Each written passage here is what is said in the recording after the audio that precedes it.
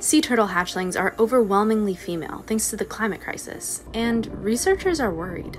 Florida's sea turtle population is becoming almost completely female as warming temperatures fueled by the climate crisis heat the sandy beaches where they lay their eggs. Turtles, like alligators, develop their sex while incubating in the egg.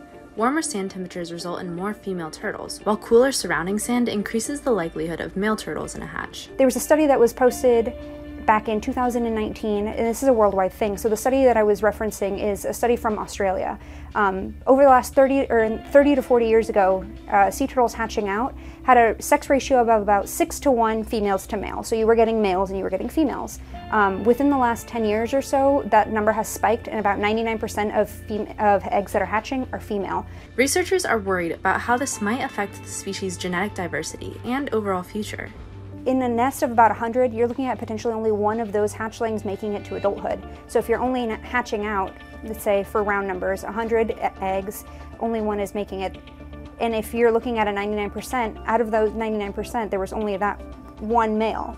So the likelihood of there being an equal distribution, there's significantly more females than males. So over the years, you're going to see a sharp decline in their population because we just don't have the genetic diversity. We don't have the male to female ratio needed in order to be able to have successful breeding sessions and be able to have eggs that hatch out in the long term.